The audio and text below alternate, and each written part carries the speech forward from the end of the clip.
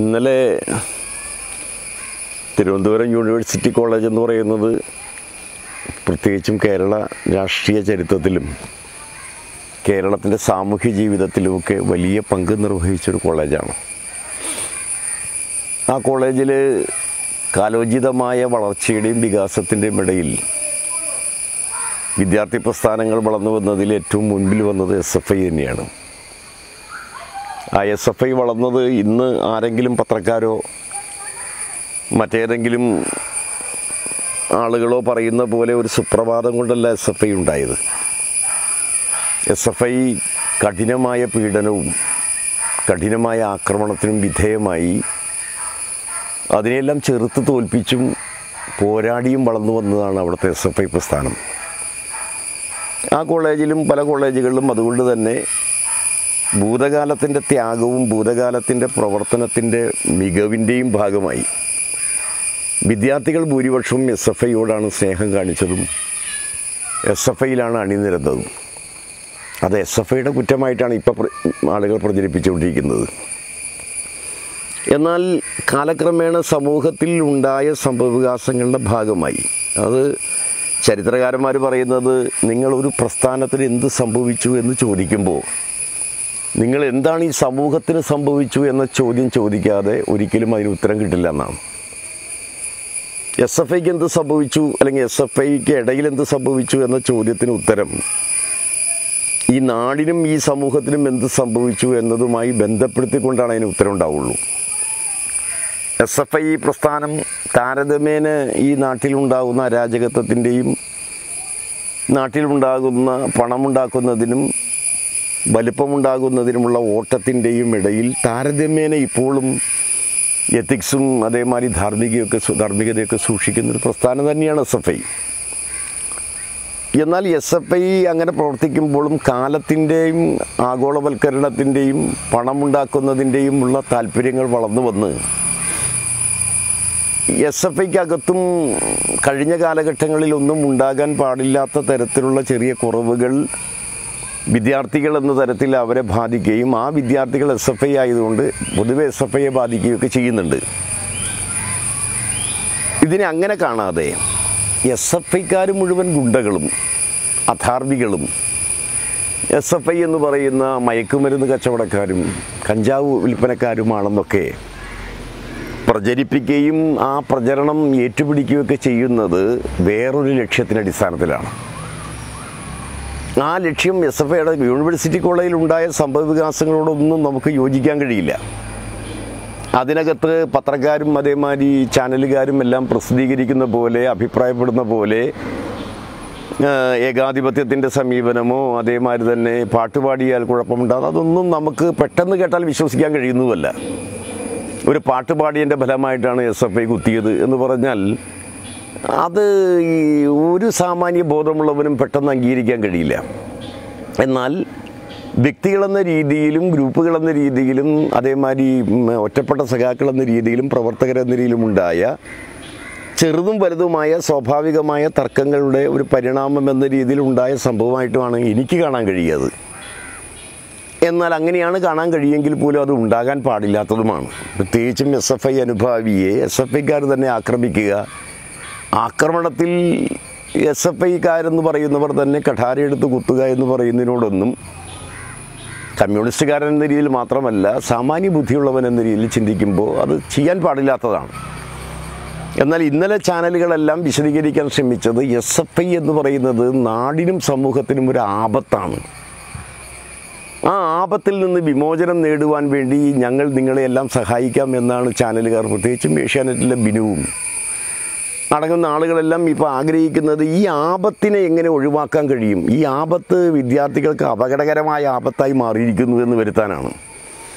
അതിന് വേറെ ലക്ഷ്യങ്ങളാണുള്ളത്.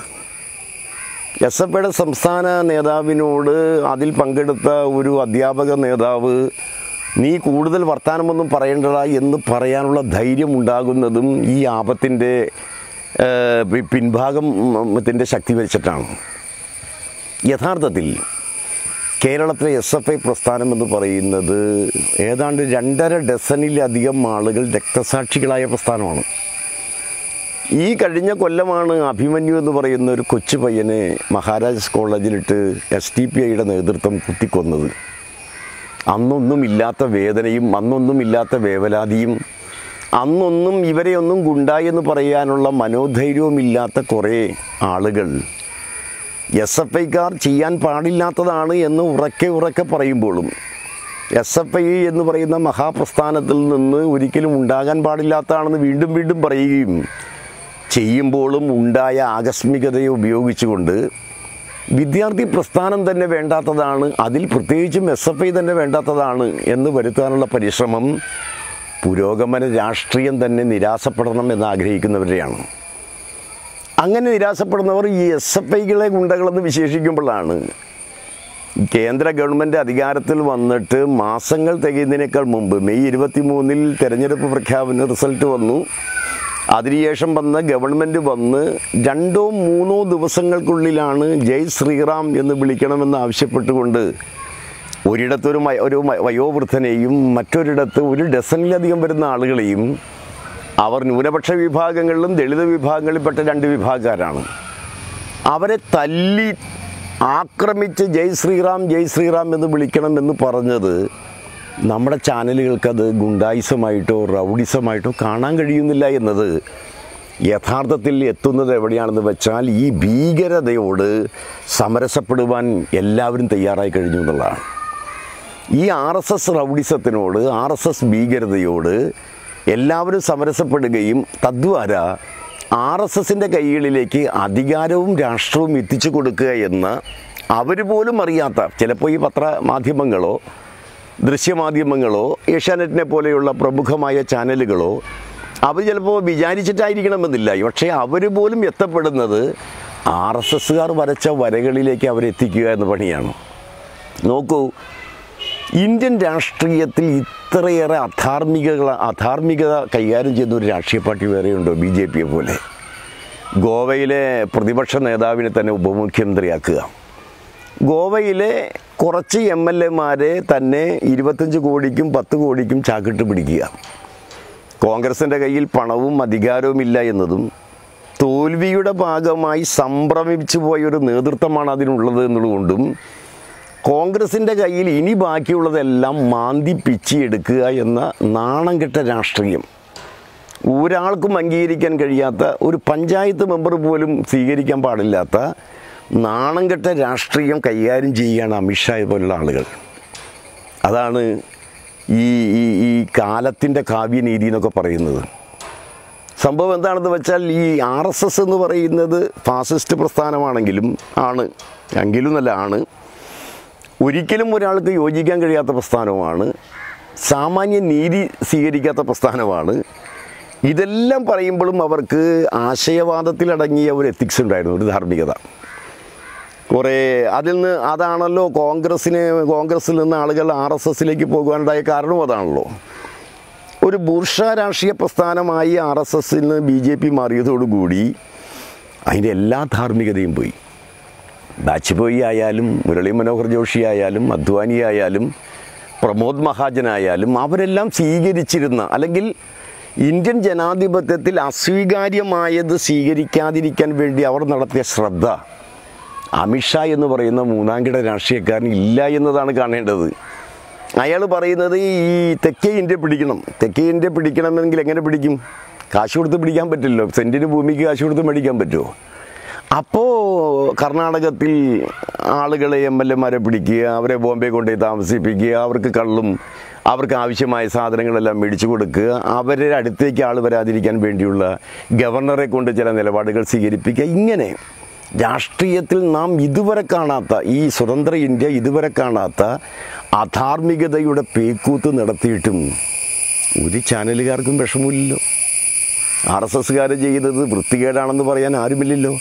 അപ്പോഴും കൈകാര്യം ചെയ്യുന്നത് കോൺഗ്രസിൻ്റെ ദുർബലതയിലേക്ക് ചൂണ്ടിയാണ്. കോൺഗ്രസ് ദുർബലമാണ്. കോൺഗ്രസ് എന്ന് പറയുന്നത് ഒരു മാർക്കറ്റായി, ഒരു ചന്തയായി മാറിക്കഴിഞ്ഞു. ആർക്കും വന്ന് ലേലത്തിലെടുക്കാൻ കഴിയുന്ന ഒരു ചന്തയായി മാറി.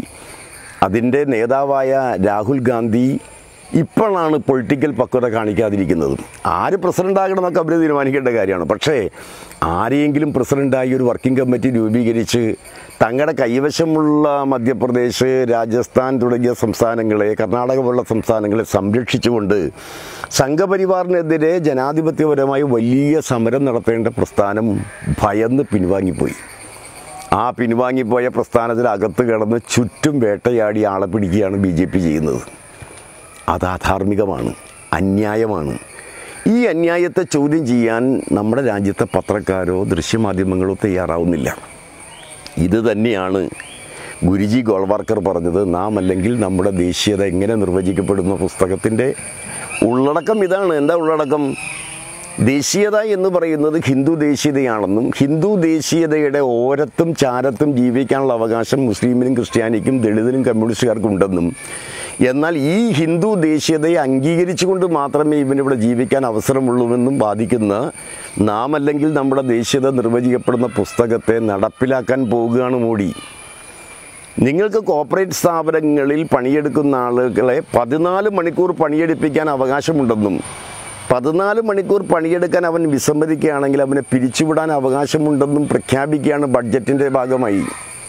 എന്ന് പറഞ്ഞാൽ BMS പോലും രഹസ്യമായി പ്രതിഷേധം ഉയർത്തിക്കഴിഞ്ഞു. അപ്പോൾ ഇന്ത്യ എന്ന് പറയുന്ന രാജ്യത്തെ തകർത്ത് തരിപ്പണമാക്കാൻ പരിശ്രമിക്കുന്ന ശക്തികളുടെ നേതാവായ അമിത്ഷാ കേരളം കൂടി പിടിക്കണമെന്നും കേരളം പിടിക്കാനുള്ള മാർഗം എന്ത് വില കൊടുത്തും, അർത്ഥസത്യങ്ങൾ, കൊച്ചു കൊച്ചു കാര്യങ്ങൾ, ഒരു മുനിസിപ്പാലിറ്റിയിൽ ഉണ്ടാകുന്ന കൊച്ചു പ്രശ്നം, അല്ലെങ്കിൽ ഒരു പഞ്ചായത്തിൽ ഒരു കടയ്ക്ക് ലൈസൻസ് കൊടുക്കാത്ത പ്രശ്നം, ഇങ്ങനെ നാനാതരം പ്രശ്നങ്ങളെടുത്ത് കേരളം മുഴുവൻ ഇടതുപക്ഷ രാഷ്ട്രീയം തകർന്നു തകർന്നു തകർന്നു എന്ന വ്യാപകമായ പ്രചരണം സൃഷ്ടിക്കുക. ആ പ്രചരണം വഴി, ആ വ്യാപകമായ പ്രചരണം വഴി പ്രചരണത്തെ ഏകീകരിക്കുക. ആ പ്രചരണത്തെ ഏകീകരിക്കുന്നതിൻ്റെ ഏകീകരണം എങ്ങനെയാണ്? ഇടതുപക്ഷ രാഷ്ട്രീയം തകർന്നു കഴിഞ്ഞു. ഇനി ഇടതുപക്ഷ രാഷ്ട്രീയം തകർന്നു കഴിഞ്ഞു, അതുകൊണ്ട് ഇനി ആരാ? കോൺഗ്രസ്സിന് ശക്തിയുമില്ല. പിന്നെ ആര് വേണം? പിന്നെ ഞങ്ങൾ വരുന്നു എന്ന് ആളുകളെ കൊണ്ട്, ഇഷ്ടമില്ലാത്തവരെ കൊണ്ട് പോലും സമ്മതിപ്പിക്കുക എന്ന പണി സംഘപരിവാർ വളരെ ആസൂത്രിതമായി ചെയ്യുകയാണ്. ഇതാണ് ഫാസിസം. ഈ ഫാസിസത്തിൻ്റെ കടന്നുവരവിനെ തിരിച്ചറിയാത്ത മുസ്ലിം മത തീവ്രവാദവും ക്രിസ്ത്യൻ മൈനോറിറ്റിയുമെല്ലാം അസ്ത്രപ്രജ്ഞരായി നോക്കി നിൽക്കുകയാണ്. ഇന്നലെ SFI നേതാവിനെ ആക്രമിക്കുവാൻ ശക്തി കാണിച്ച അധ്യാപക നേതാവ് ഉൾപ്പെടെയുള്ള ആളുകൾ ഈ ഫാസിസത്തിന് വേണ്ടിയാണ് തങ്ങൾ വാദിക്കുന്നത്, അറിയാതെ പോലും വാദിക്കുന്നത് എന്ന് തിരിച്ചറിയാതെ പോവുകയാണ്. എന്ന് പറഞ്ഞാൽ കേരളത്തിലെ ഓരോ സംഭവ വികാസങ്ങൾ, ഇപ്പോൾ ചെറിയ പ്രശ്നം, ഇപ്പോൾ ഒരു എല്ലാ കാലത്തും കമ്മ്യൂണിസ്റ്റ് പാർട്ടിയിലെ ലക്ഷക്കണക്കിന് വരുന്ന പാർട്ടി മെമ്പർമാരിൽ ഒരു പാർട്ടി മെമ്പറോ 10 പാർട്ടി മെമ്പറോ 1000 പാർട്ടി മെമ്പറോ ചെയ്യുന്ന തെറ്റുകൾ എല്ലാ കാലത്തും ഉണ്ടായിരുന്നു. അവരെല്ലാം മനുഷ്യരായതുകൊണ്ട്, നാട്ടുപുറത്തുകാരും പാവപ്പെട്ടവരും ആയതുകൊണ്ട്, അല്ലെങ്കിൽ അതിന് മുകളിലുള്ളവരായതുകൊണ്ടും ഉണ്ടാകുന്ന പ്രശ്നങ്ങൾ ചെറുതും വലുതുമുണ്ട്. ആ പ്രശ്നങ്ങളിൽ ഏതിനെയെങ്കിലും ഉള്ളതിനെ കണ്ടുപിടിച്ച് അതിനെ വിപുലപ്പെടുത്തി തകർത്ത് തരിപ്പണമാക്കി കേരളത്തിലെ പുരോഗമന രാഷ്ട്രീയത്തെ മുഴുവൻ ഇല്ലാതാക്കുകയാണ്. കേരളത്തിലെ പുരോഗമന രാഷ്ട്രീയത്തിന് ഹത്യ സംഭവിച്ചാൽ ആർക്കാ സംഭവിക്കാൻ പോകുന്നത്? കേരള പുരോഗമന രാഷ്ട്രീയം മരിച്ചു പോയാൽ, തകർന്നു പോയാൽ നഷ്ടം സംഭവിക്കാൻ പോകുന്നത് ഒന്ന് കേരളീയ സാമൂഹ്യ പശ്ചാത്തലത്തിനാണ്. അതിൻ്റെ കൂടെ സംഭവിക്കാൻ പോകുന്നത് പുരോഗമനപരമായ നിലപാടുകൾക്കാണ്. അതിനോടൊപ്പം സംഭവിക്കാൻ പോകുന്നത് മതന്യൂനപക്ഷങ്ങളുടെ സ്വൈര്യവിഹാരങ്ങൾക്കാണ്.